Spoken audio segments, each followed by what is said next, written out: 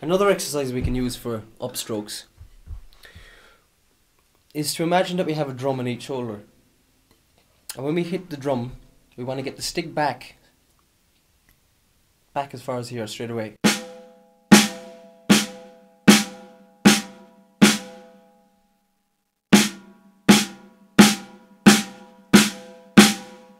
So that at no stage does the stick go into the drum.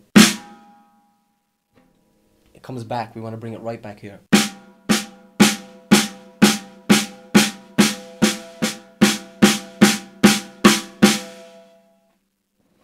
So these are upstrokes. So we play them from the upright position.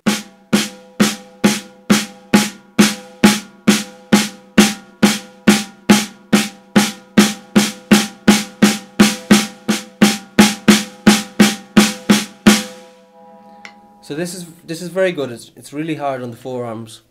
You're bringing the stick back. You should really feel the stick hit the shoulder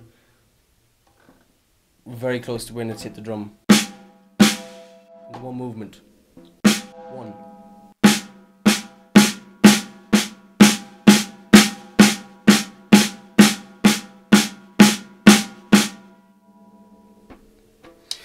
Another good way to get a nice rebound off the head is to actually practice on something that gives you no rebound at all.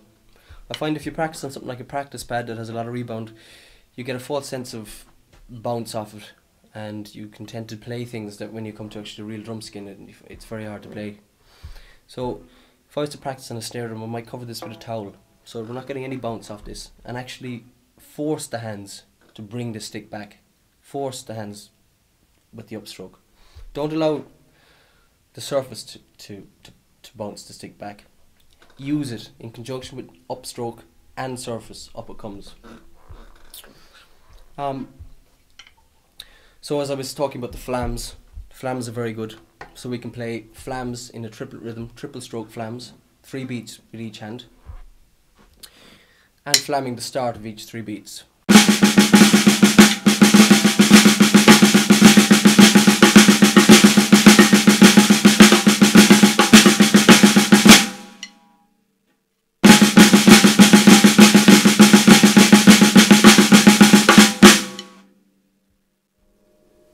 And a 3 beat.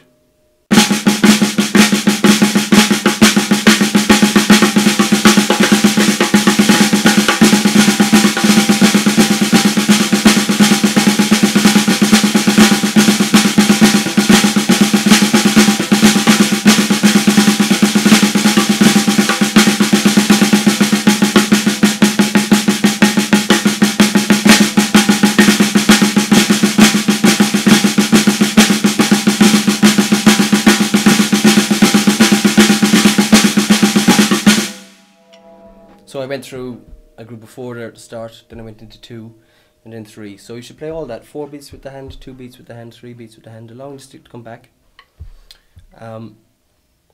Again, you don't have to play a flamming exercise, you can just play single exercises where we have to play 3 beats with each hand. This is good for the molar technique when you're not using the fingers. The molar technique is when you're using the wrist.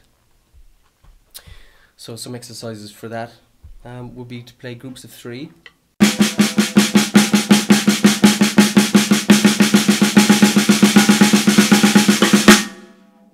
First, start with the right hand.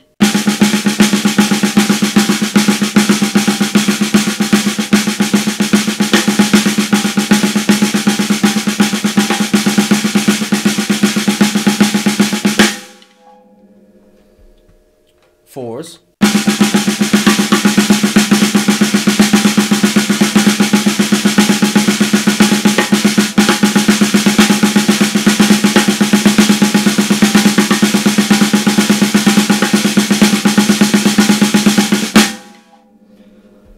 So this builds up strength in the hands.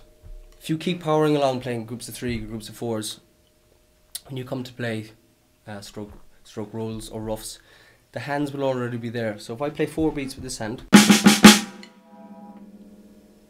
I can turn that into a 7-stroke roll, 7-stroke rough, by playing 3 beats with the other hand.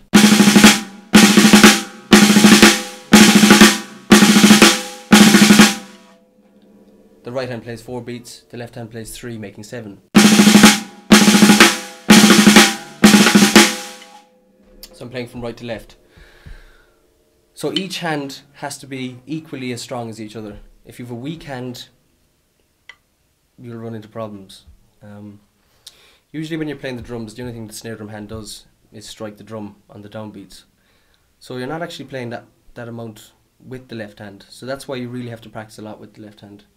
With the bounces, with the fingers, and with the molar technique, with the hands flush like this. If you do all those 15 minutes a day, you'll really notice the improvement after a while.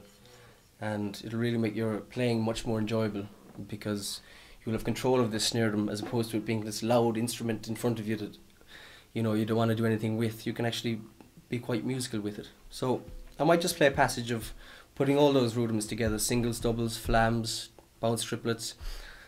I'm going to accent as well, some accented stroke rolls and roughs. When I'm accenting stuff on the snare drum, I like to get a rim shot.